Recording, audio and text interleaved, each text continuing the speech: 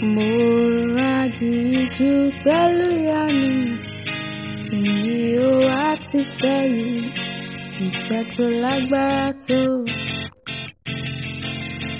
And with my 3 girls I think of what we're about to do together, no longer alone.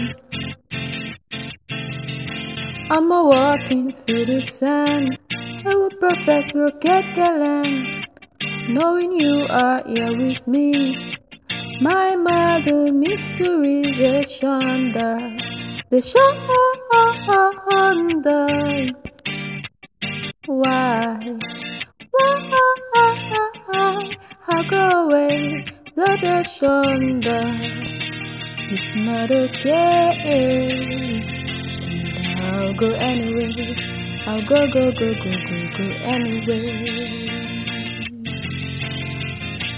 Hi, I'm Michael Everts, and this is Fit to be Read.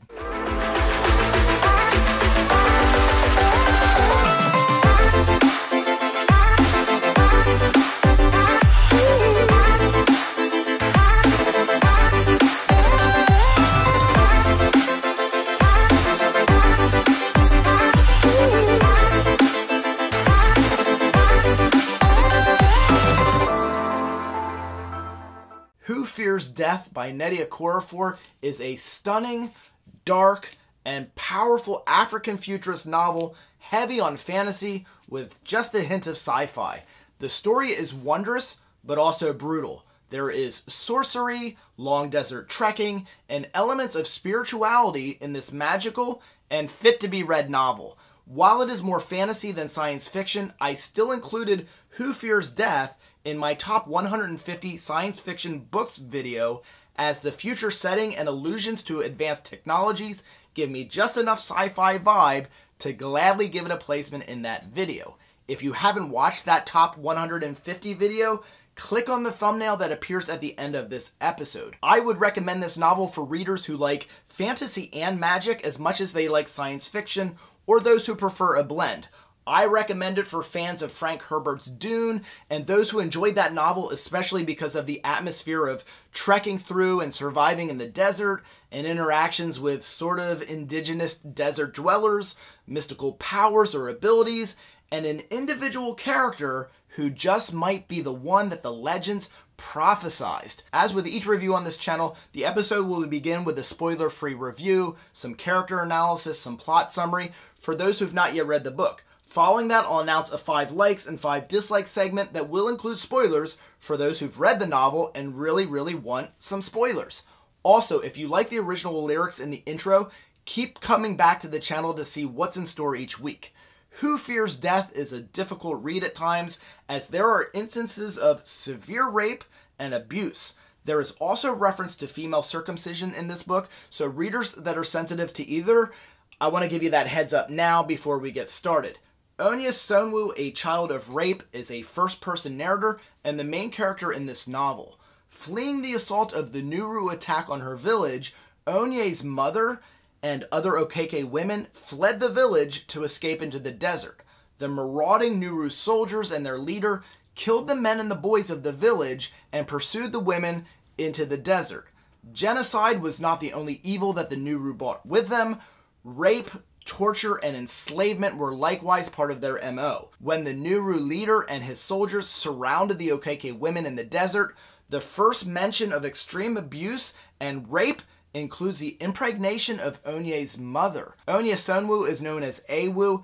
Ewu is a designation given to those who are the product, usually through rape, of a Nuru man and an Okeke woman. The intentional impregnation of the Okeke women is yet another element of the weaponized rape and the power that the Nuru exact over them. Ewu are looked down upon by both sides. The story follows Onye and Ewu from her childhood, surviving and persevering this genocide, to an adulthood in which she discovers her connection to magic and awareness to magical elements of her world. Onya Sonwu discovers her connection to this natural and magical world, and she at times comes across as an extension of the world as much as she does an individual. It takes the full story and full evolution of each character to fully appreciate this novel. Other notable characters in the story are Mitwa, an Ewu boy with similar connections to the mystical world that Onye also navigates. There are Luyu, Binta, and Diti, three girls that Onye has a specific bond with and who unfortunately, at first, lack any real distinction for a good early chunk of the book. Also significant in Onye's life is her obviously terrible birth father, her mother Najiba, her eventual stepfather, a blacksmith, and Aro, an elder of her town Jawir, who also has a strong connection to things mystical. Nnedi Okorafor's prose is always strong and often poetic, and her descriptions of the desert and the wilderness are no exception. Okorafor, through Onye's travel, and along with her not exactly likely crew of companions, through the desert brings Africa and future Sudan to life. As elegant as Okorafor's writing is in this book, there are parts that are difficult to read as they are extremely and unflinchingly brutal. She pulls no punches in imagining the worst parts of humanity and the darkest depths that sexual abuse could descend to.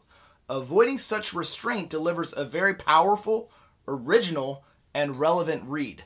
Along with her novels Lagoon and novellas Remote Control and the Binti series, Okorafor's Who Fears Death expands the boundaries of what science fiction literature can be and enhances the genre greatly. Who Fears Death is a fit-to-be-read novel featuring themes of religion and spirituality, magic and mysticism, racism and genocide, enhanced rape, misogyny, friendship, loyalty, destiny, and love. Here now are my 5 likes and 5 dislikes, including spoilers, for Who Fears Death. Like number 1, world building. I feel completely immersed in the world that Okorafor presents to us. The desert, the people, the traditions. It is a book and a world that is easy to get lost in. Dislike number 1, the story told in first-person narration works. There's one slip-up for me that objectively is small, but it really bothered me. At one point in the storytelling, the story pauses with a, "I'm getting ahead of myself. Let me back up a bit." I'm no fan of this device, so much so that I'm giving this a full dislike. I think it diminishes the character.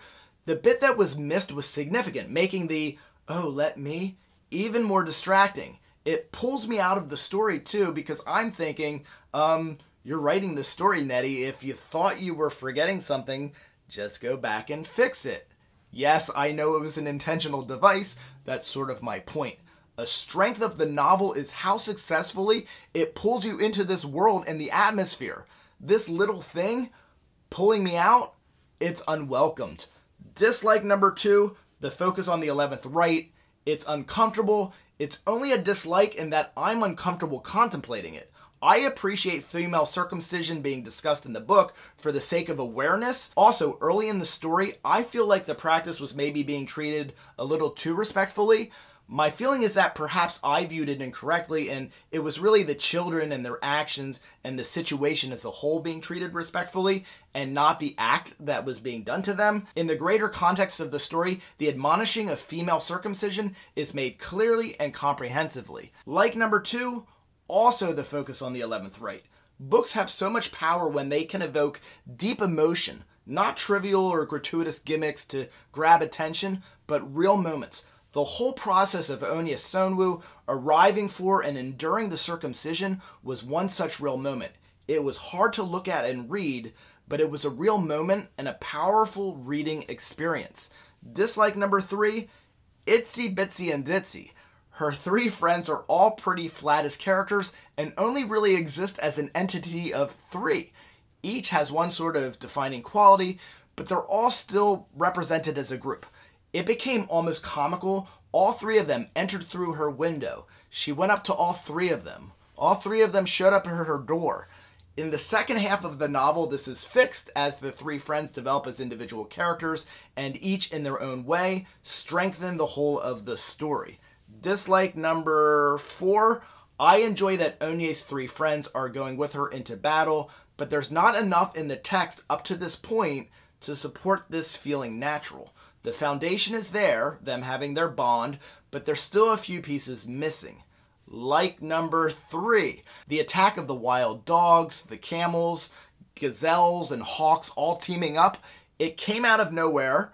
It seemed ridiculous, but I really liked it. It added richness to the already magical feel of the desert. Dislike number 5.